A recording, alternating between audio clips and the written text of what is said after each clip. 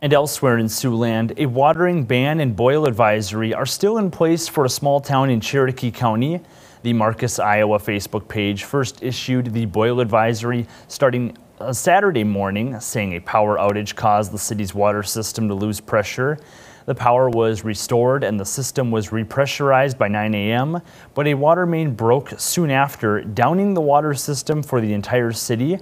The leak was fixed by Saturday evening, bringing the water system back online. However, the watering ban and boil advisory will remain in place until further notice.